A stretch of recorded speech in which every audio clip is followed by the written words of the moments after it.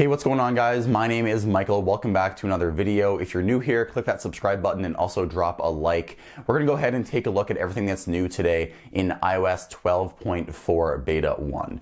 So we are only 19 days away from WWDC and the first beta of iOS 13, and now we have a first beta of iOS 12.4. So Apple is definitely not stepping down with the releases of the new betas for iOS 12, and my prediction is when iOS 13 comes out, Apple will be dropping support for many devices, and Apple's main focus here on iOS 12.4 should be to maintain stability on the older devices that will not be getting iOS 13, since this will be the last operating system that those devices will see.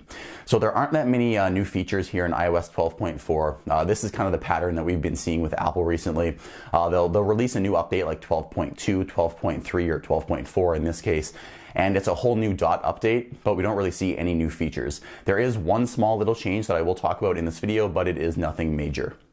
So the update did come in at 2.84 gigs on my iPhone XS Max.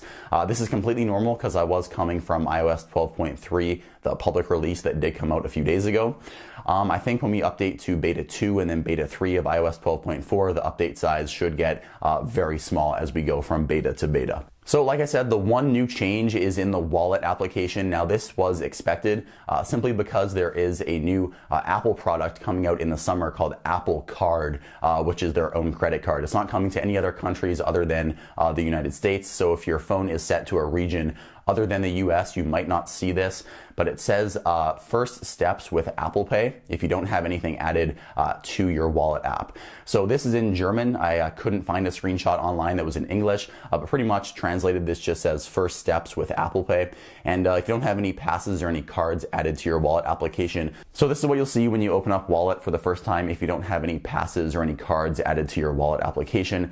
Just a nice little splash screen when you open it. It's a little bit better than just seeing nothing in the application. It's kind of colorful. So it's not really anything new. It's just a new little diagram that Apple added inside the wallet application, just kind of as a placeholder until you start adding new cards. I do know that this button, even though it's in German, I can't translate this because I don't speak German, it does look like it's a button that will take you to the App Store. So I think this will take you to the App Store and it will link you to a whole bunch of different applications that can take advantage of the wallet application.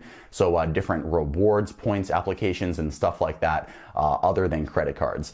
So that is kind of cool, a new little splash screen in Wallet. I haven't really noticed any other changes. I have noticed a bug has been fixed coming from iOS 12.3. So whenever I open the settings app now, my image, my profile picture loads instantly. Before, this wouldn't happen. If I killed the settings app and opened it up again, it wouldn't think I had set a profile picture, even though I've had a profile picture in my phone for 3 years now. So now in iOS 12.4, my profile picture finally loads when I do a cold start of the settings app. So thank you, Apple, for fixing that. It has been long overdue. But other than that, guys, that is pretty much it for iOS 12.4, a very small update. Unfortunately, I did have a lot of stuttering with this update after I installed it. I closed out of Safari, I think it was, and my entire phone froze and glitched out for, I'd say, 5 or 6 seconds. So that might have just been the phone indexing all the files after it completed the update. It might have just been a really bad bug. We'll have to wait and see. I will have a video coming out in a few days here talking about battery life and performance of iOS 12.4. Let's quickly go ahead and take a look at the build number before I wrap up this video. So I'll zoom in my camera here. And if I tap on iOS 12.4, it's a very long build number. So 16G 5027G. So since it ends in a letter there, you do know that it is a beta, and because of the very long length of that build number, you are aware that it is a first beta. So take this update with a grain of salt. It is not a very stable update, just as far as my experience goes. So be careful when you install this. Only install this if you are aware of the potential bugs that could come with a first beta. So guys, thank you so much for watching. My name is Michael, and I'll see you in the next video.